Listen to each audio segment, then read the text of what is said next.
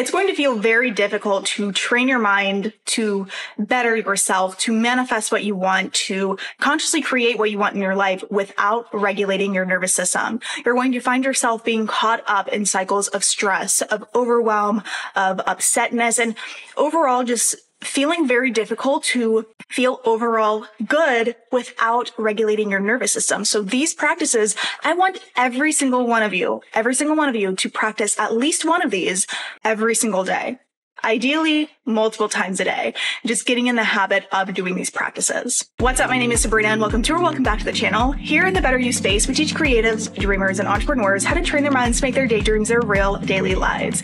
If you're looking for a deeper transformation, feel free to check out one-on-one mentorship or our online signature program, Unleash Your Life. And I did just make a guided workbook for you that will help you make your specific daydreams your daily life. I highly suggest you check it out. So the links for those will be left in the description below, and let's get into it.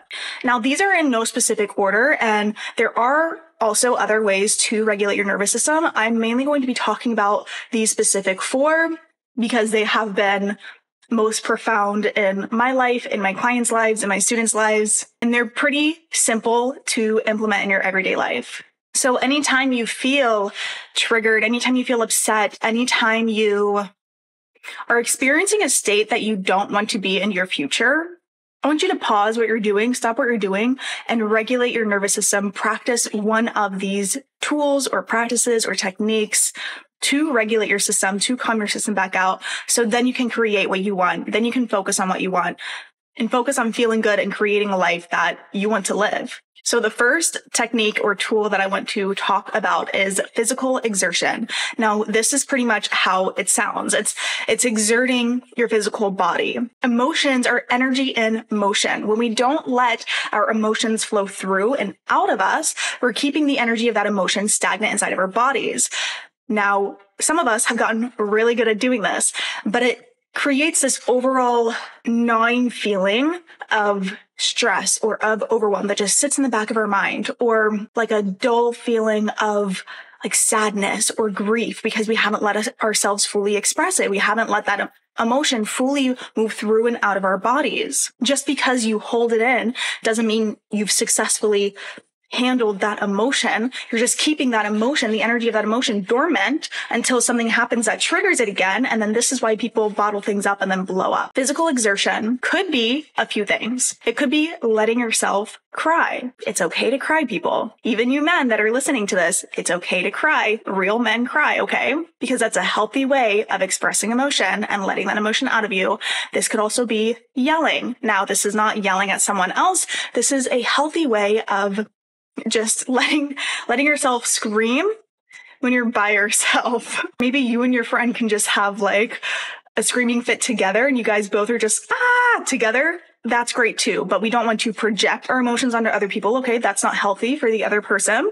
But by letting yourself scream when you're alone in your car, when you're alone at home, this can be a good way to get that energy up and out of your system. It's going to be letting yourself have a rage fit when you're by yourself and punching your pillow, punching your bed. This is, again, in safe and controlled ways.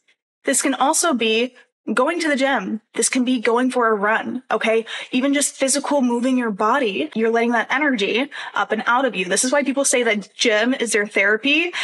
Most people don't realize that when they go to the gym, they're actually regulating their nervous system through physical exertion. This can be jumping up and down on one of those small like rebounder trampolines. I really want to get one of those.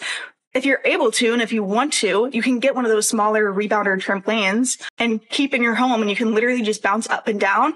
It'll help move that energy up and out of your system so it doesn't stay stagnant inside of you. This can also be physical shaking. I know I've mentioned this in a couple of videos before, but some wild animals, after they've been chased by predators, they will physically shake their entire body to get that excess energy off, to get that excess energy out. And we can do this too. Literally stomping around, shaking your shoulders, shaking your arms, shaking your hands, shaking your head. I don't care how crazy you look. I really want us to normalize these ways of regulating your nervous system, because if it works, it works. And again, these are all things that you can do by yourself in your own time and space. You can keep this between you and you. I don't care just practice these, please. I'm begging you. Now, the communication from your mind and body works both ways. Your mind can tell your body how you're feeling, and your body can also tell your mind how you're feeling. So if you constantly think thoughts that are in alignment with feeling really happy, feeling really grateful, or feeling really calm, your mind is going to tell your body that you're now happy, grateful, and calm, and you're going to feel those feelings, and it's going to help regulate your system. Now, the flip side of it, if your body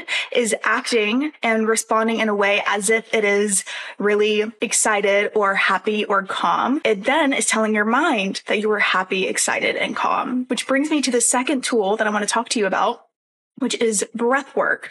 When you slow and control your breathing, you are telling your mind, you're communicating through your body to your mind that you are now calm, that you are now cool, calm, collected, you're good, things are going great. And this is a way to regulate the system. And in fact, when you take deep belly breaths, when you breathe through your belly, you can feel your belly physically expand. You are sending a signal straight to the vagus nerve that is telling your entire system that you are now safe, that you are now good. So this can physically be just slowing your breathing down, breathing in through your nose, out through your mouth.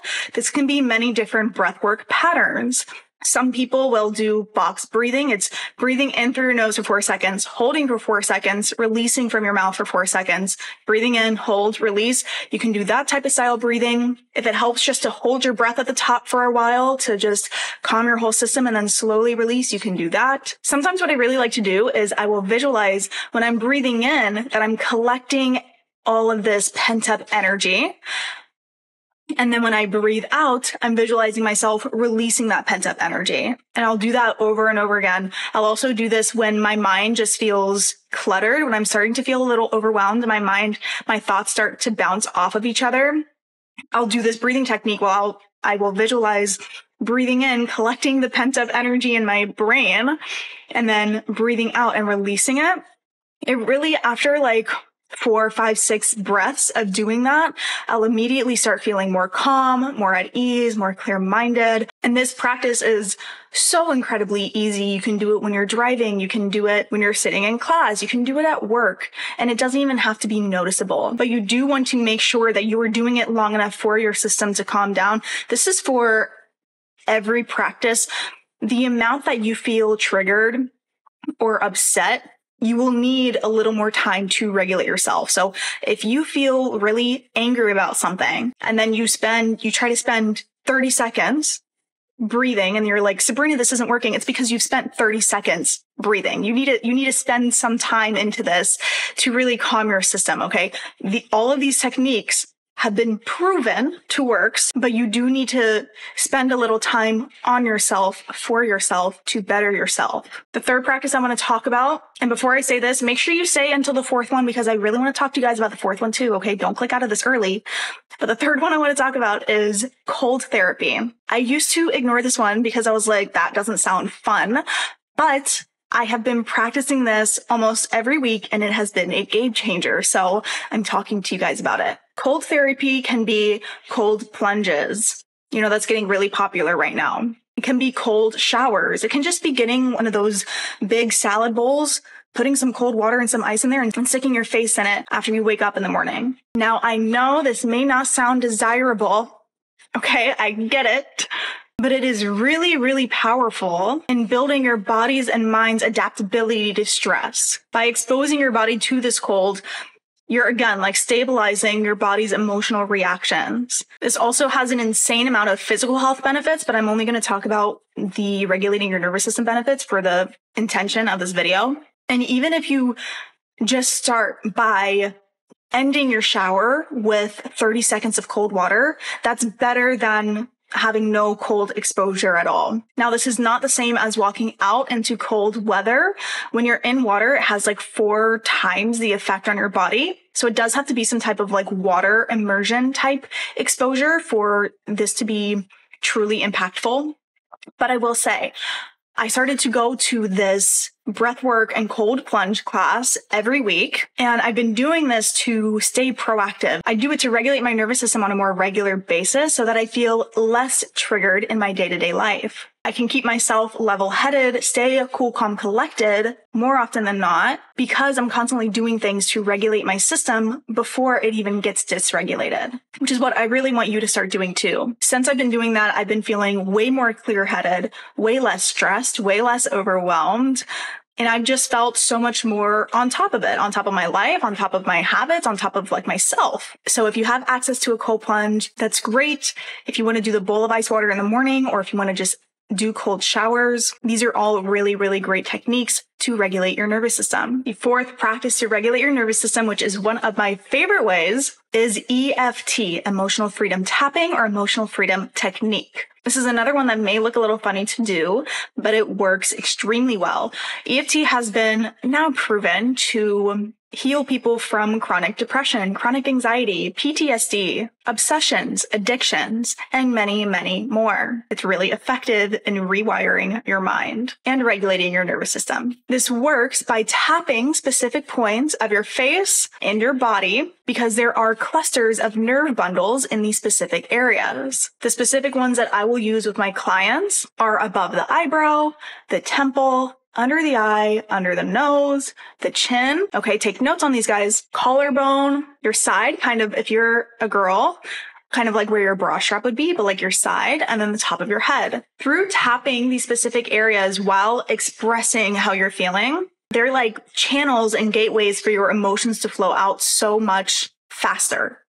Okay, so if you want an uncomfortable emotion to leave your body much, much faster, this is a really great practice for you. So say that you're working on like growing your socials, and then you see a little troll come on and say all these weird things and make a few comments on a post you made on Instagram. And you read it and you're like, oh my God, this person just said all these things.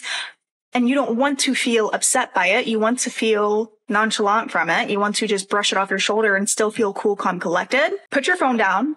Let yourself feel the emotion of however you feel reading that person's little trolls comment, and just start tapping on these spots and just start expressing, I can't believe this person said this comment. Oh, it makes me feel this type of way. Oh, and it makes me feel so angry and upset and blah, blah, blah. And keep expressing as you're tapping. Within like 2 or 3 rounds of just continuing to express how you feel, each sentence, new point, you will notice the emotional charge will go from a very high number, say like 7 out of 10 or an 8 out of 10, to a very low number, say a 3 out of 10 or a 2 out of 10 or a 1 out of 10, or completely neutral, where you're like, wow, you know what? I actually don't even care anymore. Now, the cool thing about EFT is you can do it to release emotions, but you can also do it to wire in new positive emotions that you do want to feel. So what I will suggest for EFT to not only regulate your nervous system to a calm, cool, collected state, but it's to then, after you feel more neutral, the emotional charge is at a 3 or below, then continue to the EFT tapping process. And I want you to affirm how you want to feel. You know what? I don't even care what people say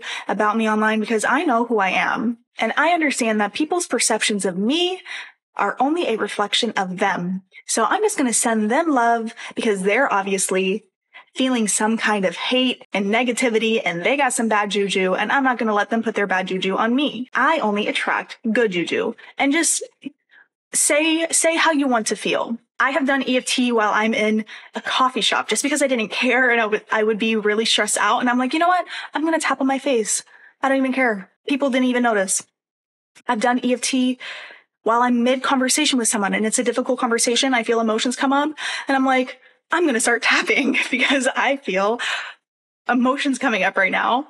And I want to regulate myself so that I can still have a cool, calm, collected conversation, even though it may be a difficult conversation. I've used EFT while moving through grief. I've used EFT while moving through a bunch of anger.